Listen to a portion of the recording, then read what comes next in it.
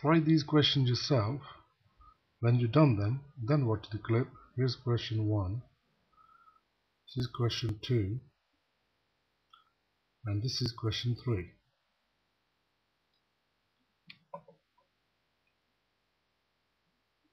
So let's do question 1.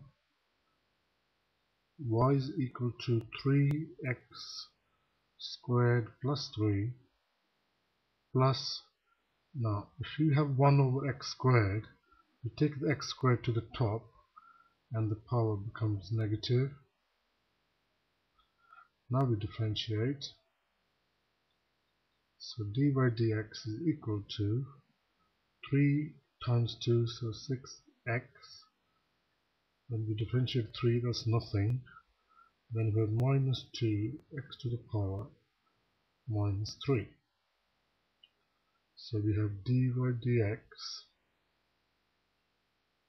6x minus 2 divided by x cubed. Now point A, we substitute x equal to 1 into this dy dx, so we get the answer 6 minus 2 divided by 1, which is just 2, so the answer is 4. Point B, we substitute x equal to 2, so that's 6 times 2 minus 2 divided by 2 cubed, so that's 12 minus 2 divided by 8, so 12 minus 1/4, that's 11 and 3/4.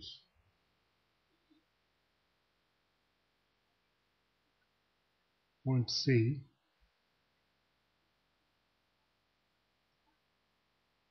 we substitute x equal to 3, 6 times 3 minus 2 divided by 3 cubed, so that's 18 minus 2 divided by 27.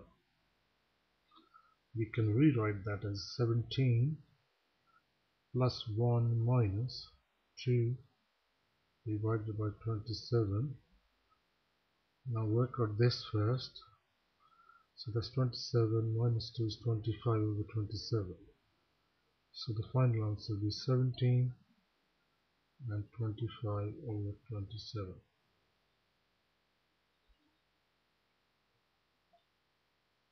Question 2. So we differentiate.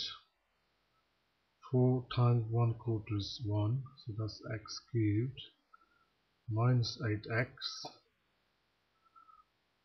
and the derivative is equal to 0, so we put that equal to 0.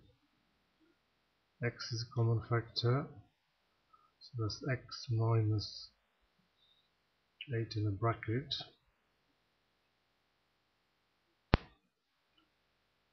So we get two solutions. X is equal to 0, or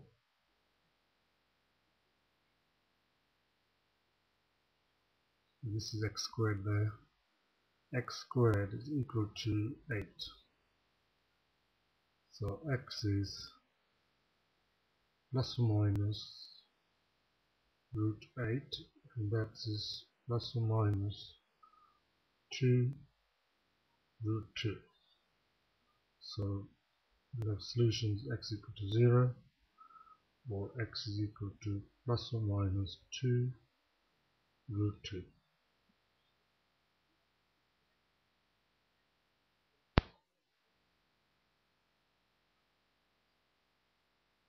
Here's question 3. First we differentiate.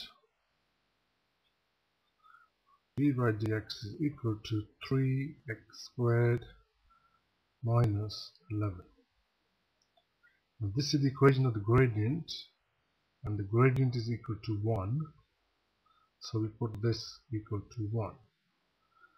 Then we add 11 on both sides, so we get 3x squared is equal to 12 divided by 3, So x squared is equal to 4. This means x is equal to plus or minus 2. So y is equal to x cubed minus 11x plus 1.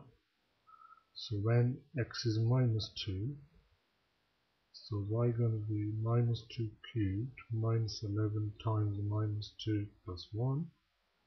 So that's minus 8 plus 22 plus 1. So that's equal to 15.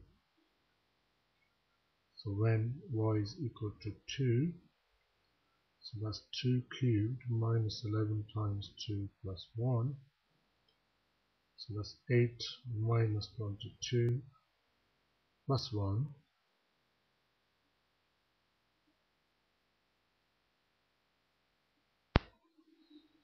This is minus 13. So we've got two set of coordinates. So the solution, when x is minus 2, y is 15. And when x is 2, y is minus 13.